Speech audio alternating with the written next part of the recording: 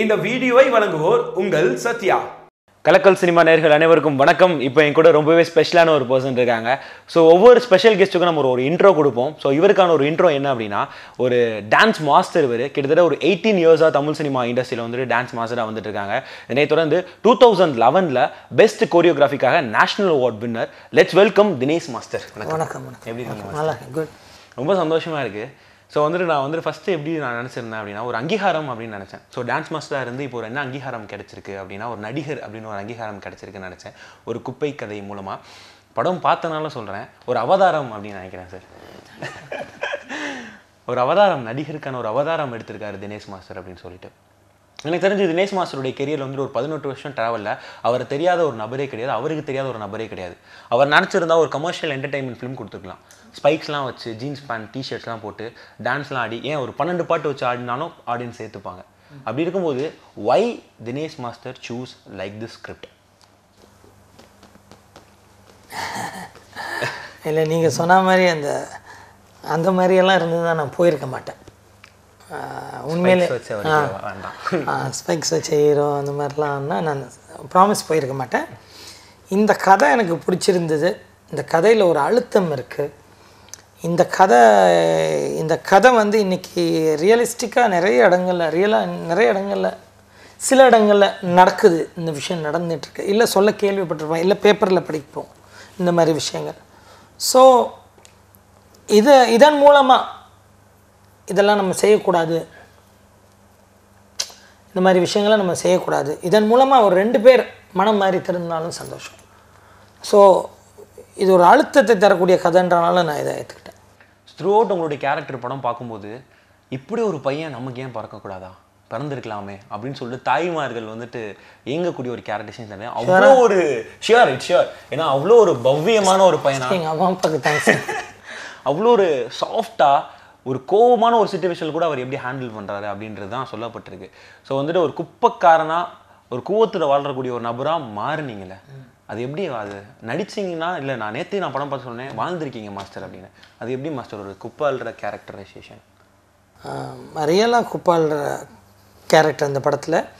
So நிஜமாகவே நான் குப்பைகள் அழுனேன், குப்பாள்றவங்க கூட ட்ராவல் பண்ணேன். ஒரு வாரம் அவங்க கூட தான் இருந்தேன். அந்த ஒரு குப்பையில் என்னென்னலாம் இருக்கும், நம்ம எதிர்பார்க்காத விஷயம்லாம் அந்த குப்பையில் இருக்கும். ஸோ அதெல்லாம் தான் நம்மளோட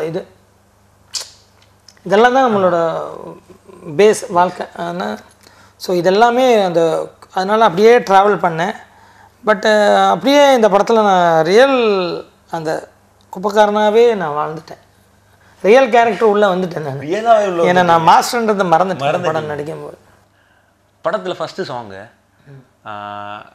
அப்போ வந்துட்டு கல்யாணம் ஆகி உள்ளே வரீங்க நீங்கள் மனிஷா கூட. உள்ளே வரும்போது ஒரு ஃப்ளெக்ஸ் இருக்கும், அதில் அவங்க 2 பேர் ஃபோட்டோ இருக்கும். இந்த பக்கம் பார்த்தீங்கன்னா ரைட் சைடில் தனுஷ் சார் ஃபோட்டோ இருக்கும். என்ன காரணம்? அது பர்சனலாக தினேஷ் மாஸ்டர் சொல்லி அங்கே தனுஷ் சார் வந்தாரா? இல்லை, டேரக்டர் தான் சூஸ் பண்ணார்.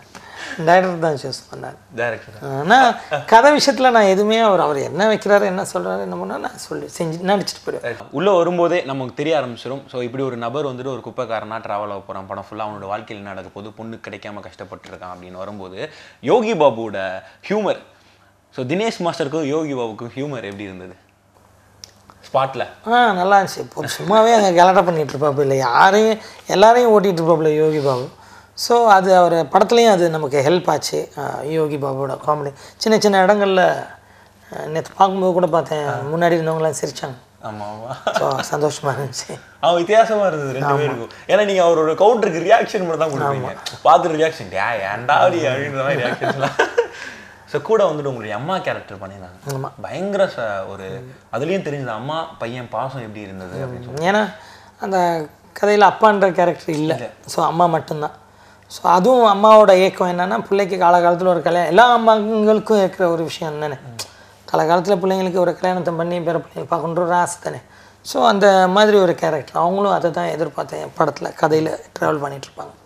ஸோ அது நடக்காத ஒரு பையன். நல்ல ஒரு சென்டிமெண்ட் ஒர்க் அவுட் ஆகிருந்தது 2 பேருக்கிட்டே. ஸோ வந்துட்டு படம் பார்க்கும்போது ரியல் லைஃப்லேயே தினேஷ் மாஸ்டர் தான் இப்படி தானா அப்படின்ற மாதிரி ஒரு ஃபீல் இருந்தது எங்களுக்கு. ஸோ உண்மைக்கே ஒரு தினேஷ் மாஸ்டர் வந்துட்டு பொண்ணு பார்க்க போகிற இடத்துல போய் சொல்ல மாட்டார். ஸோ ஒரு வாய்ப்புக்காண்டி ஒரு சினிமாவில் ஒரு படம் கமிட் ஆனால் அந்த இடத்துலையும் வந்துட்டு தினேஷ் மாஸ்டர் நேர்மையாக உண்மையாக நம்மளுடைய உழைப்பு கொடுக்கணும் அப்படின்னு தான் இருப்பாருன்னு அதனால தான் இந்த படம் ஒரு குப்பை கதையை சூஸ் பண்ணாரா தினேஷ் மாஸ்டர்? இல்லைன்னா என்ன அப்படி பார்த்து தான் என்ன செலக்ட் பண்ணாங்க அவங்க டைரக்டர் அவங்களாம் கொஞ்சம் அவரை டைரக்டரே சொல்லியிருப்பாங்க. நீங்கள் டைரக்டர் இந்த கேள்விக்கு எப்படி நீங்கள் தினேஷ் மாஸ்டர் செலக்ட் பண்ணி? நான் கேட்டேன் என்ன சொன்னார்னா நிறைய விஷயம் சொன்னார், கைண்டாக நிறைய விஷயம் சொன்னார். இன்னொரு விஷயம் என்னன்னா தினேஷ் மாஸ்டர் வந்துட்டு பயங்கரமாக டான்ஸ் ஆடுவார். ஸோ டான்ஸ் ஆடும்போது நடிப்பார். It's a very special with Dinesh. அவர் வந்துட்டு டான்ஸ் ஆடும்போது தான் நடிப்பார். அவருடைய எக்ஸ்பிரஷன்ஸ் எனக்கு ரொம்ப பிடிச்சது. ஸோ இந்த படத்துக்கு அது ரொம்ப எனக்கு ஹெல்ப்ஃபுல்லாக இருக்கும்னு சொல்லி தான் நான் போல்டாக அது டான்ஸ் மாஸ்டர் இருந்தாலும் பரவாயில்ல. இன்னொன்று அவர் ரொம்ப தன்னடக்கம் ரொம்ப தன்னடக்கம் ரொம்ப அமைதி ரொம்ப டவுன் டு எர்த் இதெல்லாம் நம்ம கதைக்கு ஹெல்ப் சொன்னார். அவரும் செகண்ட் ஹாஃப்ல எத்தனை குவார்ட்டர் குடிச்சீங்க மாஸ்டர்? நிறைய கணக்கில் நிறையா வாட்டுக்குள்ளே போயிட்டு நானும் மாஸ்டர் மாஸ்டர் என்ன மாஸ்டர் இவ்வளோ குடிச்சிட்டே இருக்கீங்க அப்படின்னு. ஆனால் ட்விஸ்டே அந்த வீட்டில் நடக்கும்போது நீங்கள் ஒரு டயலாகோட எக்ஸ்பிரஷன்ஸோட அப்படி பார்ப்பீங்களே, அந்த இடம் வேறு லெவல் மாஸ்டர் ஆக்டிங்கில். உண்மைக்கே வந்துட்டு மக்கள் நீங்கள் பார்க்கும்போது என்ஜாய் பண்ணி ரியலி வந்துட்டு அப்ரிஷியேட் பண்ணுவீங்க.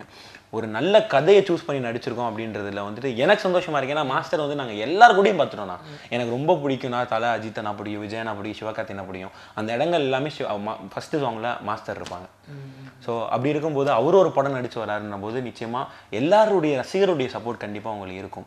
ஸோ தினேஷ் மாஸ்டருடைய கெரியரில் ரொம்ப முக்கியமான ஒரு படங்களாக இருக்கும். மாஸ்டர் இதெல்லாம் உங்களுக்கு தெரிஞ்சிருச்சு எல்லாமே ஓகே. அடுத்து என்ன பிளான் மாஸ்டர்? என்ன படங்கள் கமிட் ஆகலான்ட்டு? நான் எதுவுமே மைண்டில் வச்சுக்கல. நான் பாடல அடுத்த சாங் தான் போகிறேன். அடுத்த சாங் கிளம்புறேன். நான் எதுவுமே மைண்டில் வச்சுக்கல. அது ரிலீஸ் ஆகட்டும், மக்கள் டிசைட் பண்ணிட்டோம், டிசைட் பண்ணக்கப்புறம் சொல்லட்டும், அதுக்கப்புறம் நான் எதையுமே மைண்டில் வச்சுக்கல. அடுத்த சாங் ஏன்னா அடுத்த கொரியோகிராஃபினா பாட்டை இப்போ தான் வரும்போது கேட்டுக்கிட்டே வந்தேன். எக்ஸாம் ரிசல்ட்டு கூட இவ்வளோ பயந்ததில்லை. நேற்று அவ்வளோ பயந்துட்டு இருந்தேன். ஸோ அதனால் 25 கூட பெரிய பயம் பார்த்துட்டு என்ன சொல்ல போகிறாங்கண்ணா. அதனால் முதல்ல தூரமாக தள்ளி ஒரு சாங் பண்ணலான்னு போயிட்டேன். கூட்டத்தோடு இருக்கலாம், அப்போ கொஞ்சம் தைரியம் இருக்குன்னு ஒரு 10 பாய்ஸ்லாம் கூட்டு போகிறேன். என்னடா ரிசல்ட் என்ன சொல்லுங்க எல்லாம் கேட்டுக்கிட்டு இங்கே வரலான்னு. ஓகே, மனிஷா அவங்க கூட ட்ராவல் பண்ணிப்பாங்க படத்தில் ஃபர்ஸ்ட் ஆஃப் ஃபுல்லாக. ஃபர்ஸ்ட் டைம் வந்துட்டு ஒரு இந்த மாதிரி ஒரு பேரிங் கூட நடிக்கும் போது எப்படி இருந்தது சார் அந்த அனுபவம்? எனக்கு நம்ம தென் நடிக்கிறது இப்போ பண்ணது எல்லாமே நான் அந்த டான்ஸில் இருந்து ஒரு 18 வருஷம் பண்ணனால எனக்கு பெருசாக எனக்கு டிஃப்ரென்ஸ் பண்ண முடியலை. ஆனால் அந்த மாதிரி லவ் சீனு அந்த மாதிரி இதெல்லாம் எதுவுமே இல்லை, நீங்களே பார்த்துருப்பீங்க.